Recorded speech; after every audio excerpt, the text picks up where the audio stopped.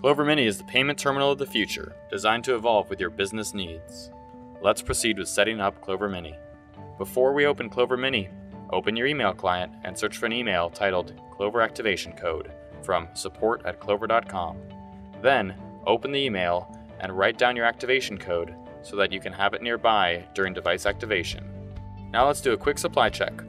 When unpacking Clover Mini, you should see Clover Mini with a mini hub attached, external power adapter block, external power adapter connection cable, Ethernet cable, USB cable, screwdriver, 2 printer paper rolls, and the Clover Mini feature guide.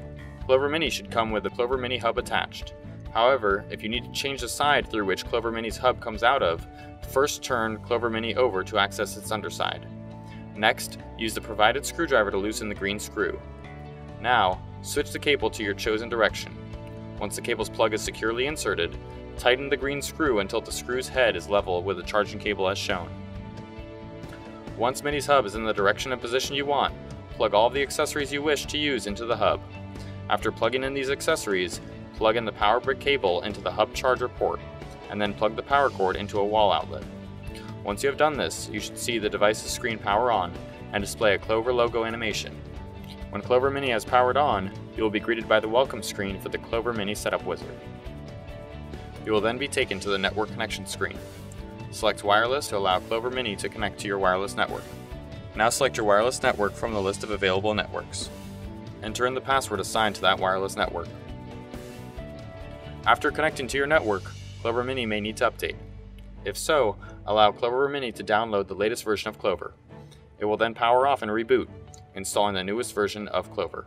When this process is finished, proceed through the welcome screens again until you are prompted to activate your device. Now, enter your 8-digit activation code that you received in your Clover activation code email. After entering your activation code, you will be asked to set up your admin PIN. Please enter your admin PIN twice to confirm your PIN for accessing Clover devices. After answering these questions, your app should begin installing. Please wait until the install process is complete. You will then be taken to a Setup Complete screen. Press Next on the Setup Complete screen to be taken to the home screen.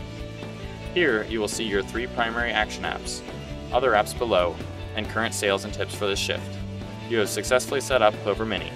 Now you can use Clover Mini to process payments, serve customers, and better run your business in your store and beyond.